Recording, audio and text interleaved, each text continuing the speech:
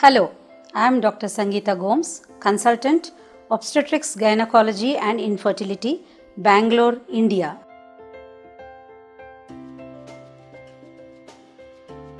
Pregnancy tests depends upon the detection of human chorionic gonadotrophin in the maternal urine or blood.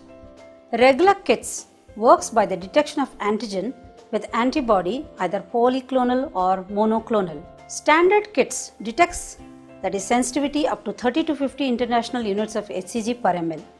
The results can be read in 2 to 5 minutes. It can be done on the first day of missed period, that is 28th day of cycle, or 12 to 14 days after conception.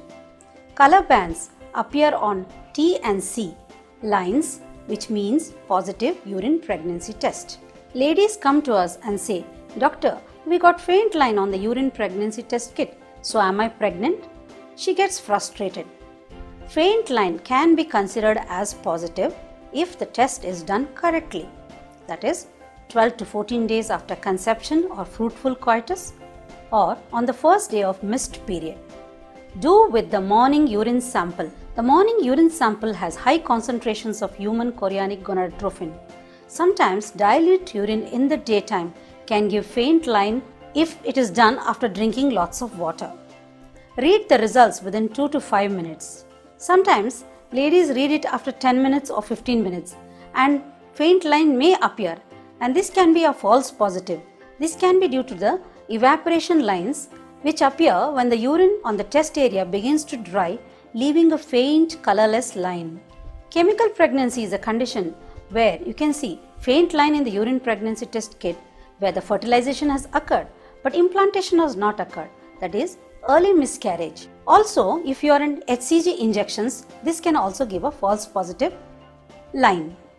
If faint line comes, then what you must do? You must repeat the urine pregnancy test next day or after 2 days with another kit of another brand. You can also do the serum beta hCG. Detecting hCG in the maternal serum is done by the Elisa test, which has a sensitivity of up to 1 to 2 milli international units per ml. It can be done as early as 5 days before missed period.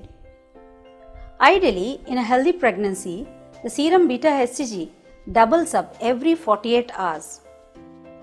When the value reaches between 1500 to 2000, the transvaginal sonography shows the gestational sac and yolk sac. In missed abortion and blighted ovum or chemical pregnancy, the rise in beta hCG is very slow, and sometimes after a rise, we may see a fall in the values, suggesting it's an unhealthy pregnancy. Kindly consult your doctor for further management.